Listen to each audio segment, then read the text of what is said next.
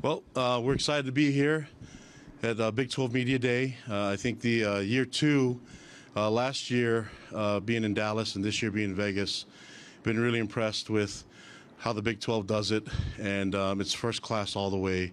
And myself and our BYU personnel and our players have enjoyed the hospitality and the wonderful things that Big 12 thinks of everything.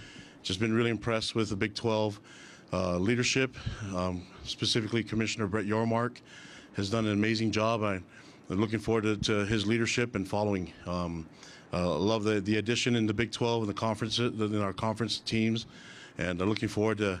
I've had meetings and already got to know a lot of the ADs and the head coaches from the conference, and been really impressed with all of them. Great coaches, great programs. Looking forward to being on the field and enjoying our partnership in the conference together. In terms of our players, I'm excited to get to know about our team.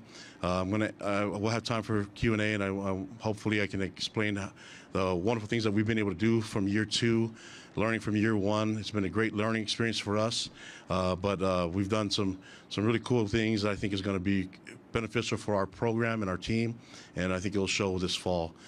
Just want to appreciate all our people involved with BYU, what we stand for, our culture on our program, but more specifically our players. We brought 5 of them with us, have 2 players on defense, our defensive end, Tyler Batty, our defensive back, Jacob Robinson, and then we have 3 players from offense, receivers, wide receivers, Chase Roberts and Darius Lassiter, and then offensive lineman Connor Pay. So hopefully you guys get to know them and get to see the excitement in their faces and the anticipation for this season. We're looking forward to it.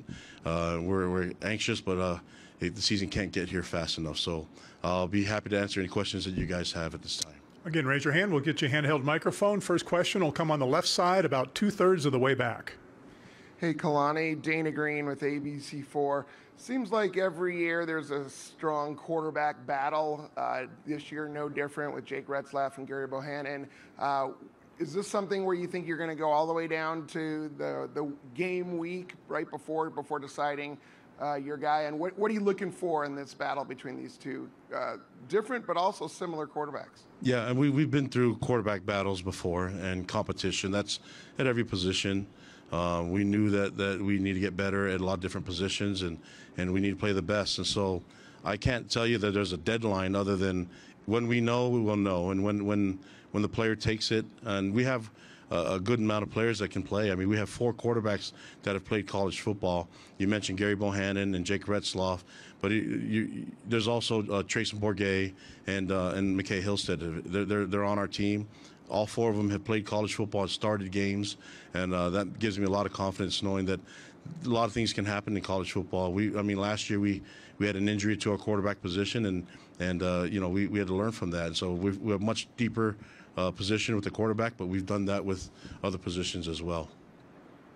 All right, we'll go to the right side, second row in the middle.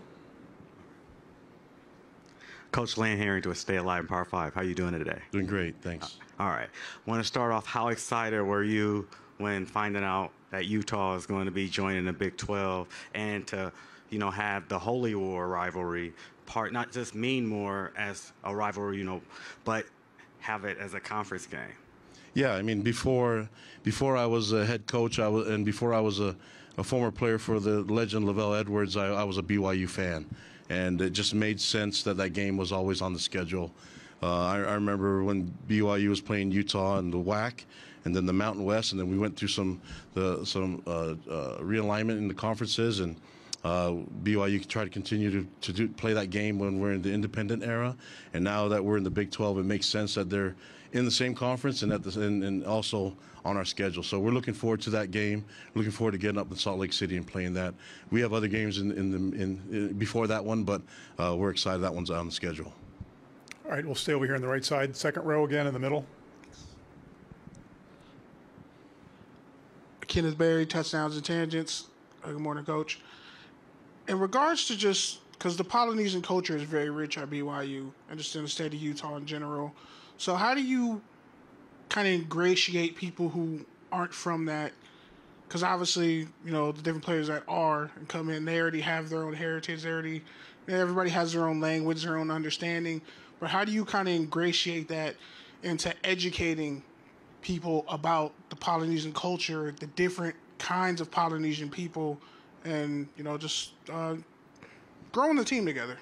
Yeah, I think the main key is I had a mentor that I wish was still on this earth named Lavelle Edwards that went to the islands and recruited a bunch of players from my neighborhood. And as the Polynesians started to get more involved in football and getting to the NFL, I think people started to know more about our heritage and our background. But it's just the point of what we're at.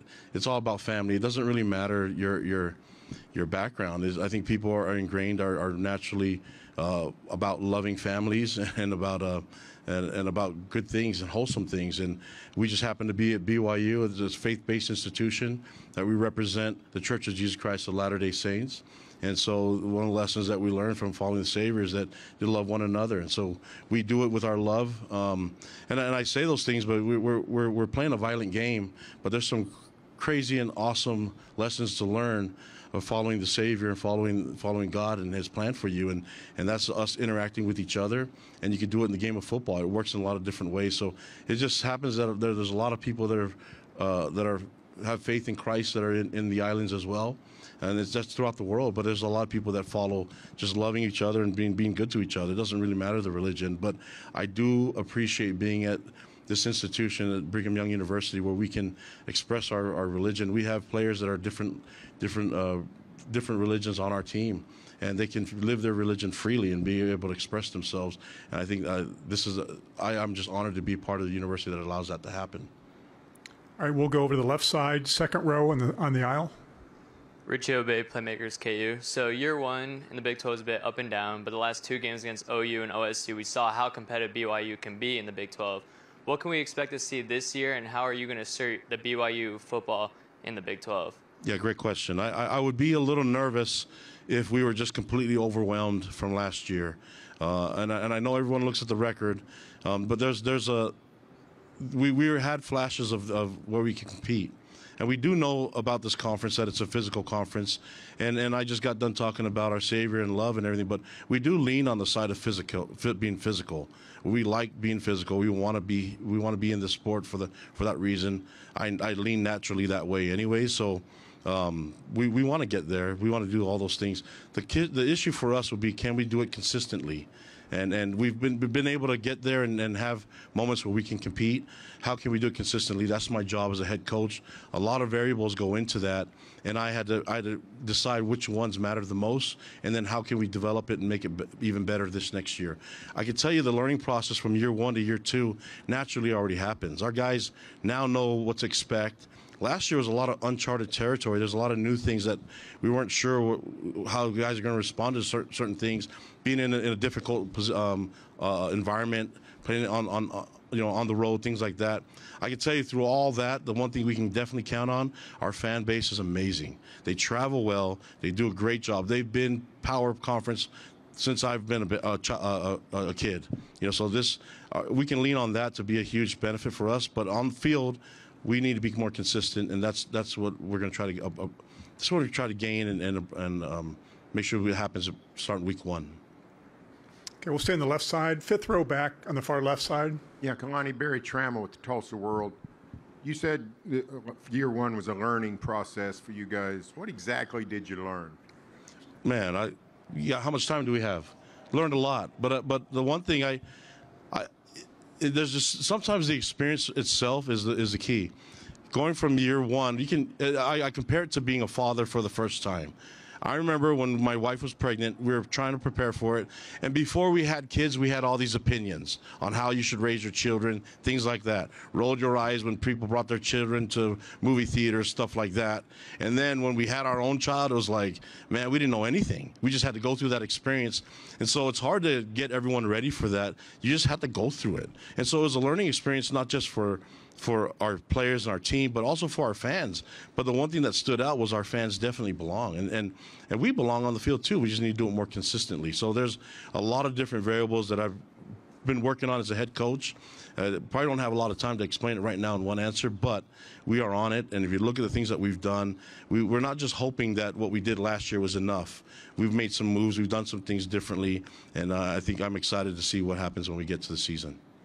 Okay, we'll stay right in that area, about a third of the way back in the center. Hi, I'm Jocelyn with the Daily Universe. So earlier today, Rich Clark talked about the college football playoff, and I was just wanting to know your thoughts and about BYU's future with the 12-team format. Yeah, I mean, I love it. I think the vision of the playoffs have never been more transparent, especially for us at BYU. So the map and the road to the playoffs is pretty simple, and it's never been this simple for us. It's win the conference and you're in. And so that's something that we've never had, and I think college football needed it. Everyone gets to prove it on the field. Everybody has a shot to make it, and there's a lot to play for. And so you're going to look at competitive football, especially in the Big 12 in November. It's going to be a lot of fun.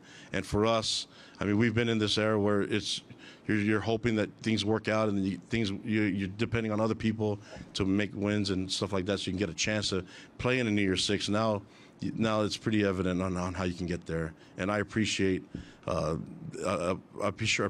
happening, and then us being in this conference that gives us a path to it. All right, we'll go on the left side here. First row, right on the aisle. Harper, KSL Sports. Kalani, what do you want the on-field identity to be of your program in the Big 12? Well, I think we need to be more consistent, because we've had, like I said, we've had flashes of some really cool things happen. I think I mentioned being physical. This conference is a physical conference. You have to be physical. That's got to be part of our identity. So, but I don't want to keep talking about it. I just want to get there and play. There's a lot of unknowns that went into this year. From your guys' perspective, I happen to know and have a better perspective of it all. I just can't wait to show it when it gets to the season. Do we have any further questions for Coach? All right, seeing none, that'll do it. Coach, thank you for your time. Appreciate it. Thanks, guys.